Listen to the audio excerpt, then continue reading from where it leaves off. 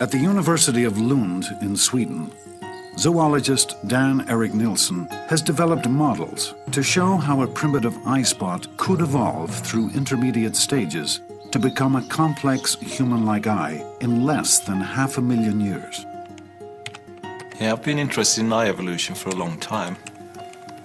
And in particular, I've been interested in the question of how long time it would take for an eye to evolve. Nilsson envisioned a sequence of stages by which a flat patch of light-sensitive cells on an animal's skin could evolve into a camera-type eye.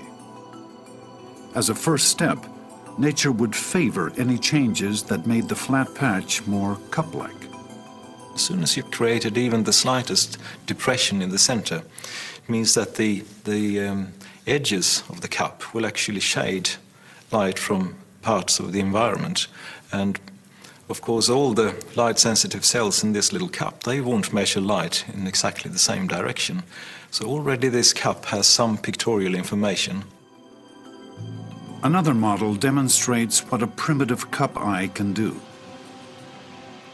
The brightly lighted skulls cast an image onto a translucent screen Nilsson installs at the back of the cup to act like a retina.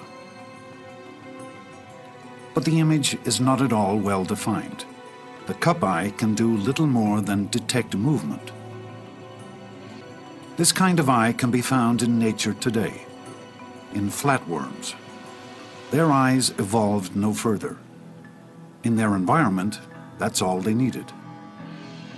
But if the animals need to move faster, or evolve to become fast predators, or to see other fast predators, then the construction needs to be improved. And one way of doing that is to constrict the opening,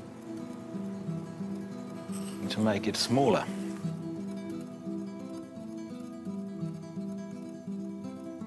That's just what happened to creatures like the chambered nautilus.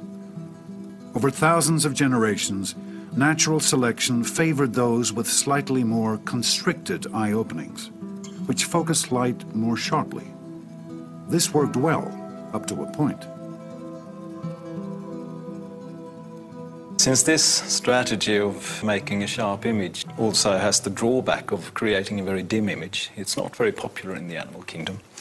And there is an alternative solution, which has become very popular in the animal kingdom, the solution that we use in our own eyes, and that is to put in a lens. Nilsson's model lens uses two thin layers of clear plastic. He can inject water in between them to make the plastic windows bulge out like a convex lens. This mimics what natural selection might have done over a few 100,000 generations, favoring animals with a rounded, transparent layer in their eyes that cause light to be focused more sharply on the retina. So we can make it gradually from no lens at all and just continue to inject more water, making the lenses bulge more and more, and the image becomes gradually sharper and sharper.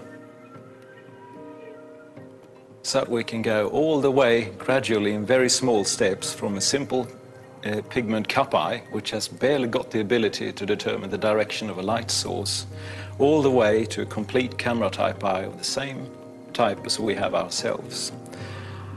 And that is really exactly the way eye evolution must proceed.